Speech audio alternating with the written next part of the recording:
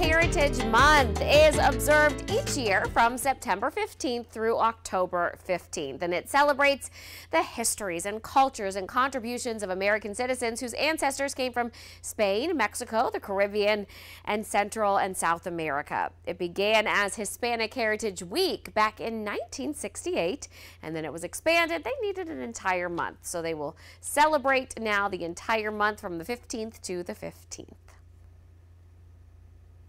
And the 2020 census shows that America is becoming much more diverse. 18.9% of the U.S. population is Hispanic or Latino. Here in South Carolina, Hispanic or Latino residents make up 6.9% of the population.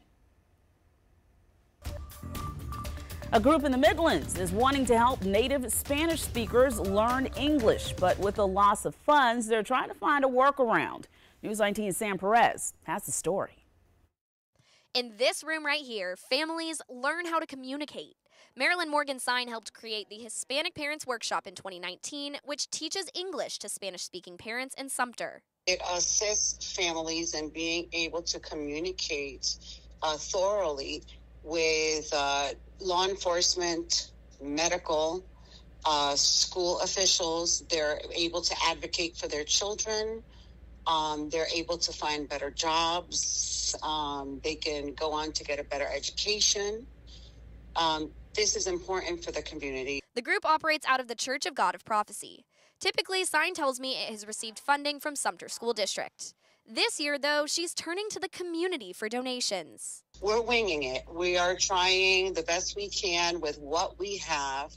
I have purchased some dry erase boards. They're with my funding, my own personal money, and we're going to try to do the best, even though we don't have the money or the funds to purchase the books or purchase all the materials that we need. These are classrooms. Sign wants to start classes on October 1st. So far, there are 68 adults and 32 children signed up for classes and tutoring, but there are no books to teach them with. The group also serves the Hispanic community in Sumter through more than just teaching English. It also provides free opportunities like dance lessons, which Milka Callejas teaches with her daughter. There's girls that were really shy. They were in boxes, like they would never talk. Now you see them laughing, and sometimes I just sit back and watch them laughing and talking to the other girls. Callejas tells me this is the only center in Sumter that supports the growing Hispanic population in this way. For Street Squad Sumter, I'm Sam Perez. Well, for information on the group and how you can donate or volunteer, just go to our website. That's WLTX.com.